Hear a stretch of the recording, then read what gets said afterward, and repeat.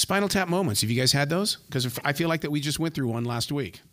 Yes, well, we live with that. Every gig, there's at least one or two Spinal Tap moments. So, yeah, we're familiar with it. So now I noticed that a lot of these moments usually occur because of the digital age, and yet as creative people, we seem to still embrace this digital age. Yes, you have to. You have no choice. But you're absolutely right. Very strange why we still use it, but. Well, it's a lot better than using an AI. That is true. Absolutely. Now, the last time we were together, I don't remember if I asked you guys how you're protecting yourself from these AIs, because, I mean, when an AI can go in there and copy Joe Rogan perfectly, if I were a musician, I would be absolutely horrified right now. Oh, my God, yeah. Especially as a vocalist like Janet, that's creepy. It is a scary thought because, voices are all so unique. Mm-hmm. And, you can be copied like that. Wow. Right. They can copy your voice, your face, what the hell? Yeah. Yeah. Really. Really scary. Wouldn't that have to start with Congress or somebody rewriting the copyright laws? Because I'd like to go back and see how they did it in the first place. Back when radio was doing its thing, and we had all these copyright laws, we had payola laws and plugola laws and things like that. Because we're really headed into an area that's very dangerous for creative people. They're going to have to. There's going to have to be regulations, heavy regulations and laws. Otherwise, it's going to be just a mess. Mm-hmm. Would it be helpful for you guys to have an AI when you're waking up in the middle of the night? You let that AI do the work, and while you guys wake up and say, "Well, that wasn't a bad idea. Good job, AI." Yeah, plug it into your brain and record your cool nighttime ideas that always disappear in the morning. Yeah, that'd be awesome. Speaking of those brain songs, how is it that you guys are able to trust yourselves to go from, because a lot of music plays in my dreams, but to take it to the actual recording device, my God, how do you guys find that trust in yourself to say, that's exactly what I was dreaming about? Well, it never is. No, it's always a variation of it. Because I'll be sitting there, walking, it'll be the afternoon, going to the gym or something like that, and I hear a rhythm in my head, and I'm like, oh, I got to go home, and write that on guitar. And never, by the time I get home, I always forget. Yeah, it's always sort of, well, it was something like this. Right. The good thing is now we have the cell phones that can record audio easily. So at least you can hum something into your cell phone and record it and try to use that to go back to. But even then you have to translate what you were thinking because you don't have a guitar on you and keyboard, everything everywhere you go. So it's like, was that supposed to be a guitar lick or was that a vocal melody? I don't know what that is, but eventually a lot of times it'll kind of come back. Like I had an idea in an airport once and I had no way to record it. So I did a little vocal thing into the phone. And then, I listened to it later and it was like, I have no idea what that was supposed to be. And then the next day, all of a sudden it all came back. So you never know. I'm curious, Janet. I know that you and Justin have been working together and creating together for a long time. I actually met my wife at work, and people say, "How do you work together? That's horrible. I can't do that." But I found that she brought out the best in me in working. And so, Janet, I'm curious, what is it that Justin helps you do in your craft that makes you better, and especially on this album? Oh, it's funny because somebody said in a review the other day that I found my muse. Yeah. So I think we found that in each other, really. How lucky are you? That's my only question. No, to be able to work with her and create, I'm super jealous of you guys. I think my lucky stars every day. We've known each other now for about 10 years, and I don't think there's a day that goes by that I still am not grateful for that.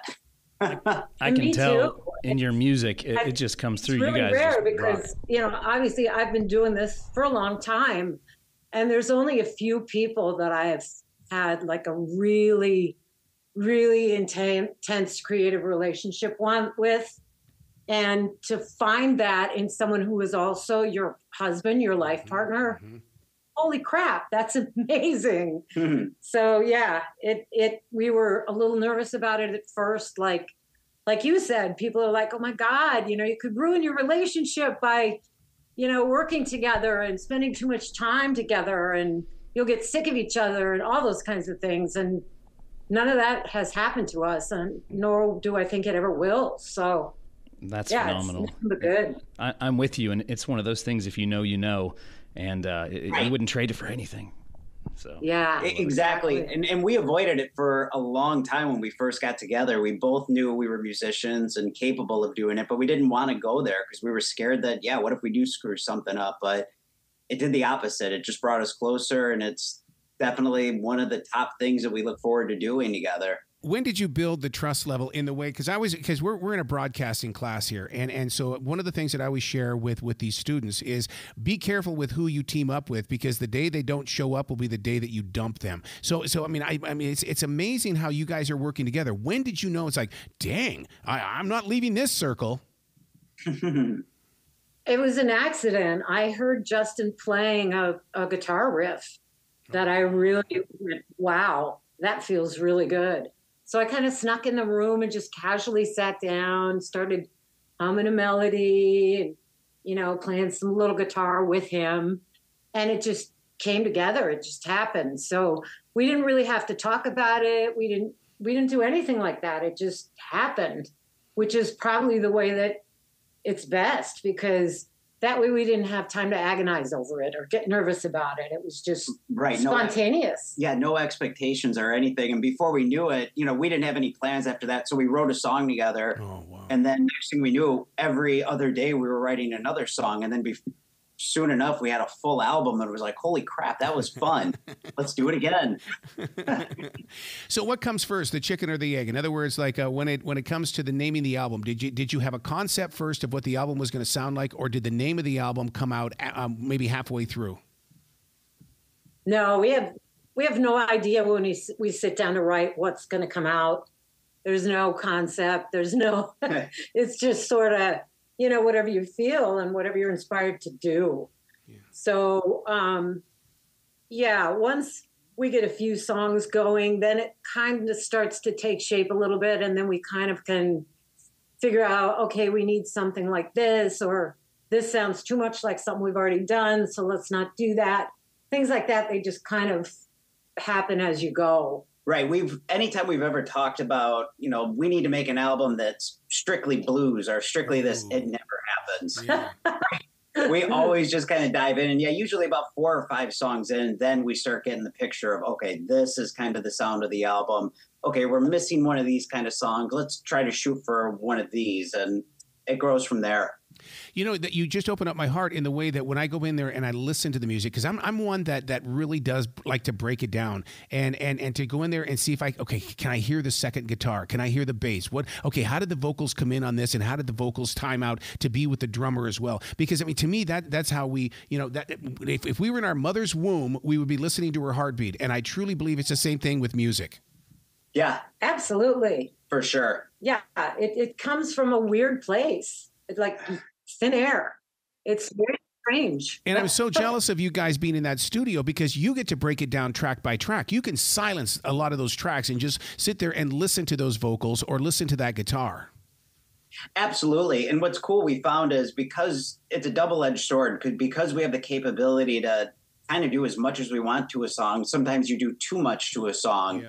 And it's great to go back and sometimes mute some things that maybe you laid down that at the time you thought were cool. And then all of a sudden you strip it down and go, oh, that's even better. Less is more. Yeah. Sometimes, we'll just be piling on guitar tracks.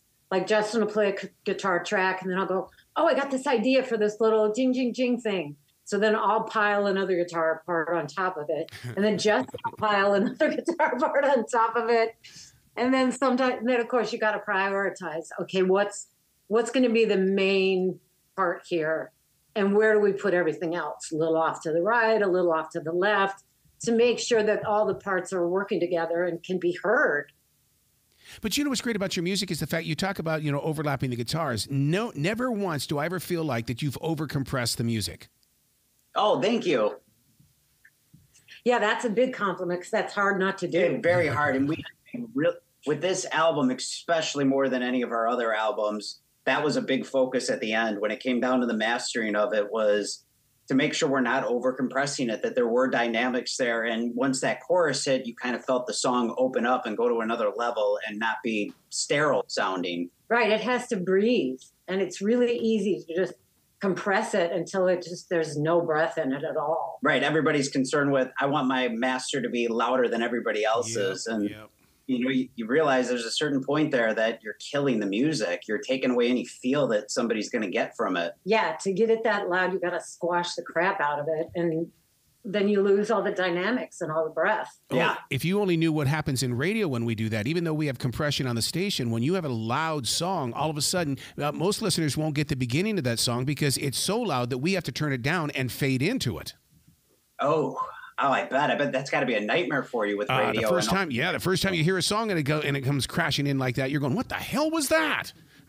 Yeah, and that's a great thing with like normalizing, and a lot of people don't even think about that. That most people, if they're listening to Spotify or iTunes, there's a feature in there that automatically kind of balances everything out and lets you go in and turn it off, and everything's set to be an equal level. So there's no point in killing your music. Exactly, because they're going to do what they have to do anyway. Yeah. Why does it feel like that you guys know who we are while you're recording this? Because, when I'm listening to it, it's almost like you go, okay, this is how they're going to react. Well, it's funny you say that because we were about 3 songs in and we said, what is Arrow going to want to hear in this song? Let's talk about Arrow's life a little bit. We tried. What's that? You bring up a very interesting point. Well, what's Arrow doing? But because before class we were talking about how it seems like we're into this generation now where it's all about the storytelling, all about the whisper talk, and then here comes Janet. It's like, thank God we've got Janet. Yeah, it's you. Obviously, I've been around for a while, so I have a lot of experience with things, life and work and relationships and everything. So I kind of got a lot to talk about. I got a pool of experience to pull from. So hopefully, other people have had experiences in their life that they can relate to what we go through. When you're doing the videos and I see you guys looking at each other, that's authentic. It's amazing how it's like even though it's a video, it's a video, but to us on our side, we feel like we're watching you in a live performance. Oh, thank you. It's funny because we've had to tell ourselves sometimes on stage that, we are still performing. We're a rock band. We got to tame down the marriage stuff. Right. A little There's bit. An audience. They're going to be vomiting. But 9 times is pathetic. We can't help it. It's just who we are. And we're just so close to each other. And there's nothing more than spending time together that we enjoy. So, well, that's the thing. We're connected at all times. And it's so natural that, sometimes we have to go, God, we just kissed on stage. Maybe we shouldn't do that. It's not very metal. Right, exactly. It's not very rock and roll. Hey, the Dalai Lama says that we've lived this life before. This relationship between the two of you. Have you lived this life before?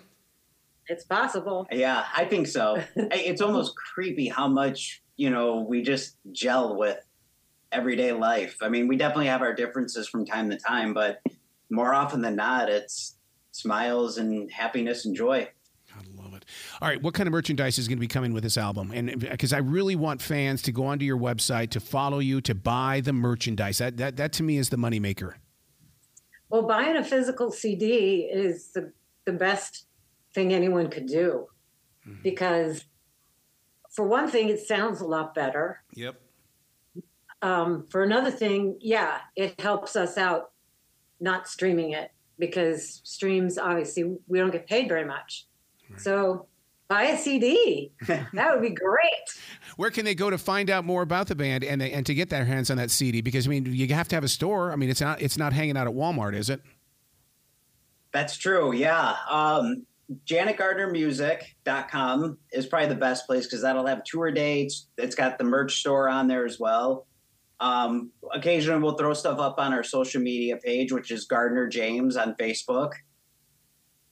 Yeah. And of course, you can go to Amazon or any major outlet for the physical CD, and they'll have it. Yeah. But we got T-shirts, 8x10s, and all those other little extras on the actual website. Speaking of that tour, when I have to go back to when you're mixing it with all the different guitars and things. How do you prepare the song that you've got in the studio today for that live performance? Because I mean, right there, you're gonna have to do some serious editing as well, don't you? Or does every member in the band have to be retaught the song? Absolutely. I call it the Def Leppard syndrome with like Hysteria, where they recorded so many different guitar parts on those songs, and they came out phenomenal. But yeah, you come to a point where when you play it live, what parts are important? What do you play because you can't possibly play 5 different guitar parts with 1 or 2 guitars. So we try to balance it out and try to figure out what is the core riff in that section, that shines with the vocals and and do bass. I have to play on this song? Exactly. Or not? Yeah. You guys are Central Time. Does that mean that somewhere along the line you're going to make your way to the Carolinas? Absolutely. We actually were in South Carolina a couple months back, and we did a rare acoustic show that's not a norm for us, but we're starting to keep up with those. But there's talks of us coming back to South Carolina, and we have yet to be to North Carolina, so hopefully that's in the works. We're on our agent's case about that. I hope so, because I really do want to sit down with you face to face and have some of this Southern sweet tea on a nice, beautiful day in the Carolinas, and we have a real honest to God eye-to-eye conversation. Oh, God, Era, that would be great because, like I said, you've been with us from day one. We've talked every album we put out, and we would love nothing more than to sit face-to-face with you. Yeah, that'd be fun. All right, you guys are my witnesses, all right? I mean, you heard them say it, okay? Please come back to this show anytime in the future. You know the door is always going to be open for you, and that's the reason why we had to do this conversation again. I was like, the hell? Maybe the universe didn't want me to save that one, but we got this one, though. Yeah, great. It's always a pleasure talking to you. Thank you so much for having us. Well, you be brilliant, okay? You too. All right. Thanks, Arrow.